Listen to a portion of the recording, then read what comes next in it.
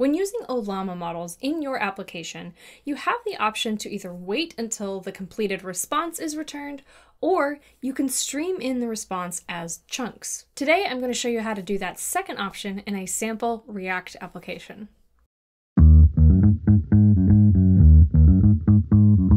Our application is going to look something like this in the end. It's a silly little app called Will It Sandwich that will provide you some sandwich recipes based on any ingredients that you provided. And as you see, the recipes are streamed in like so.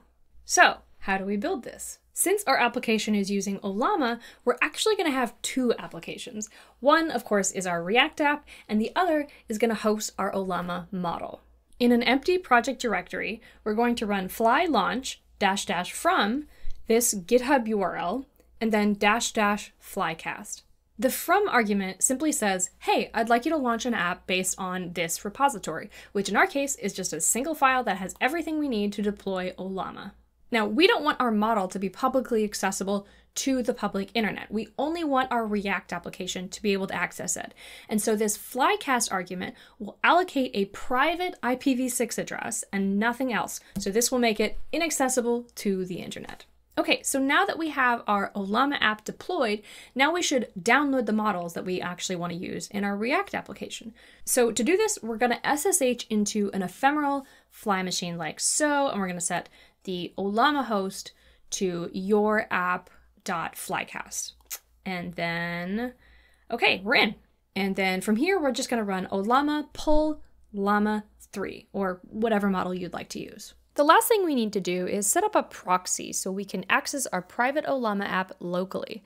To do this, we'll run fly proxy 8000:80 and then your app name.flycast. And you don't actually need to pass in this app param like I did. I was actually just in the wrong project directory. The port 8000 is totally arbitrary. It can be whatever you want. It's just the port we're going to connect to locally. And the other number is the port for our Ollama app, which, being a web service, listens on port 80. Okay, so we're done setting up Ollama. Now it's time to build our React application. Now, I'm going to be using Astro. You don't have to. I've just kind of been on an Astro kick lately.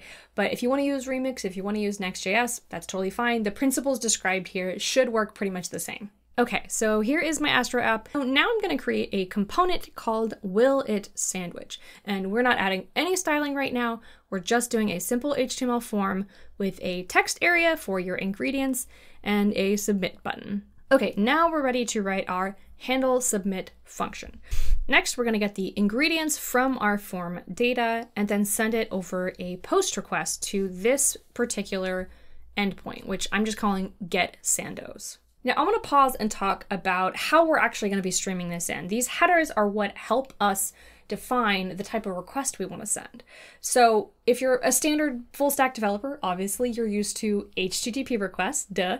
You might even have experience working with WebSockets where the client and the server can send message back and forth. It's kind of like a telephone call.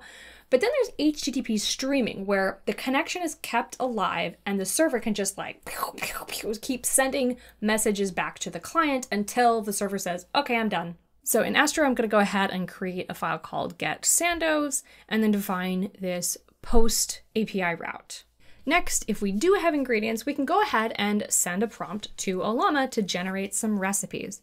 So to start, we will create a new Ollama instance, and then for the host, we'll specify localhost 8000, which, if you recall, is the port we used when we ran that fly proxy command. So then we're going to get the response from this Ollama generate method, which receives the model name, this is the one we downloaded earlier. We're going to give it a prompt. I know this one's kind of long. Feel free to, make it whatever you want, or you can copy and paste it. I've got the repo linked down below. And then we're going to set stream to true. Lastly, for our endpoint, we're going to send a readable stream as our response, which will allow our client to iterate over each chunk of data as it comes in. So in this start function, we're going to have each chunk of our response enqueued to be sent over to the client. And then we can close things out when we're finished. Okay, let's hop back into our React component. So after our fetch request, we're going to handle the streamed response. And let's go ahead and put it in its own function. Okay, so let's define this reader object. This reader for our response is what will allow us to read the chunks from our stream. However, this is going to arrive as binary data, which, is not human readable. So we need a text decoder to translate for us. When we run reader.read, it returns a promise that provides an object with value containing the value of the chunk and done, whether or not the stream is complete. Then we decode the value into plain text and append it to our recipe's state. Finally, we're just going to keep calling this function until done is true. And with all that in place, let's go ahead and give our app a try. Okay, we'll put in some ingredients, maybe throw in a few weird ones, and generate sandwich. Hey, would you look at that? Now this is great, but it's kind of ugly, so let's try and clean it up. To do this, I'm going to be using Tailwind, and I'm going to render the markdown from the response to HTML. Look at that, so much prettier. And there you have it, our Sandwich Inventor app that streams in responses.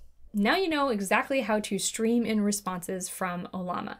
And I'm actually really curious, if you're using a different framework, how is this a little bit different? Do you have to tweak any of it? Let me know in the comments down below so we can share. If you'd like to learn more about self-hosting AI models on fly.io, I've got a great video on it that explains a lot. Be sure to check that out. And with that being said, thank you all so much for watching, and I'll catch you in the next video.